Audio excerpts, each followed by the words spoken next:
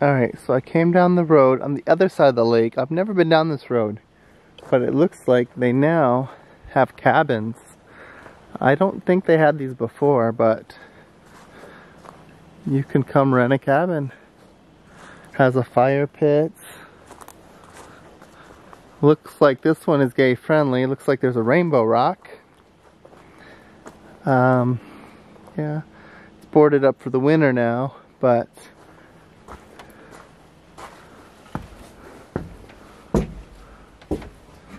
oh, no pets allowed. Oh my god. It's not even locked. Well, you know I'm an explorer, so I have to come in. So, look at that. There's some bunk beds,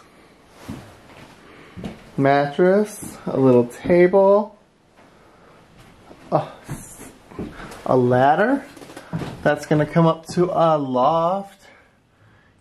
Can you imagine sleeping there and waking up to, oh, there's even electricity. Or solar electricity. Wow. There's a little prep area. Yeah. This is nice. Can you imagine waking up to this?